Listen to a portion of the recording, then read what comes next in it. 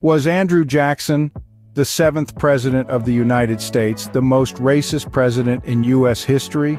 This is a question that has sparked much debate. His presidency was marked by controversy, particularly his role in the forced removal of Native American tribes and his status as a slave owner. These actions, seen through the lens of our modern understanding of racism, make him a contentious figure in American history. Hold that thought as we delve deeper into the life of Andrew Jackson. Born on March 15, 1767, Andrew Jackson's early life was marked by hardship and struggle. Andrew was born to Irish immigrants in the backwoods of the Carolinas. Tragedy struck early when he lost both his parents by the tender age of 14, but adversity forged his resilience.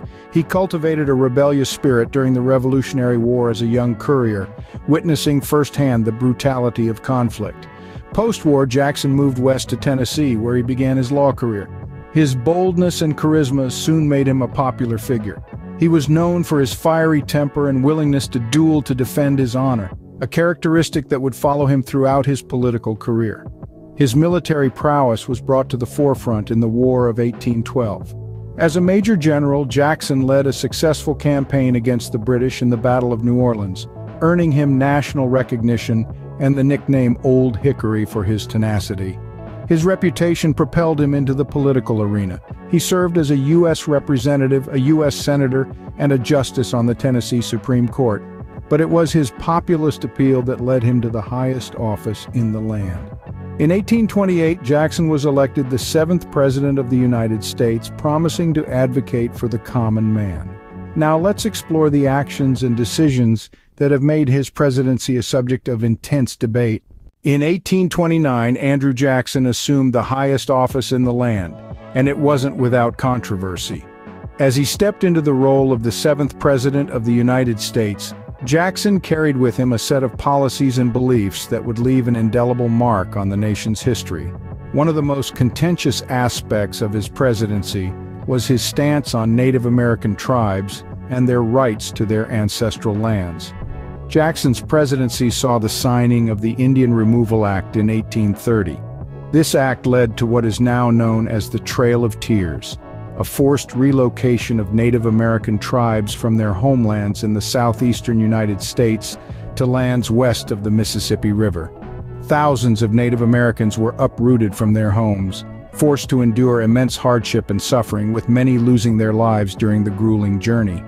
This policy was a reflection of Jackson's attitudes towards Native Americans, attitudes that were widely shared during his time. However, in retrospect, many contemporary observers and historians have labeled these actions as deeply racist. But this wasn't the only controversial aspect of Jackson's presidency. He was also a firm supporter of the institution of slavery, a practice that led to the suffering and dehumanization of millions of African Americans. Jackson himself was a slave owner, further solidifying his position on this deeply divisive issue.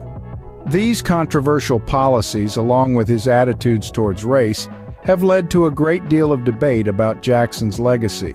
While some admire his strong leadership and populist politics, others condemn his actions and policies as racist and inhumane. So as we reflect on the presidency of Andrew Jackson, we must grapple with the complex and often uncomfortable realities of our nation's history. We must acknowledge the suffering caused by policies like the Indian Removal Act and the institution of slavery, while also understanding the context in which they occurred. As we can see, Andrew Jackson's presidency was marked by policies that many now view as deeply racist. Andrew Jackson died on June 8, 1845, but his actions continue to reverberate through American history. His death marked the end of an era of significant change and turmoil. The legacy he left behind is a complex one, fraught with controversy and debate. On one hand, Jackson is celebrated for his role in the expansion of democracy, his military prowess, and his commitment to the Union. On the other, his policies towards Native Americans and his support for slavery are viewed with disdain. Today, his face graces the $20 bill, a symbol of his lasting impact on the nation.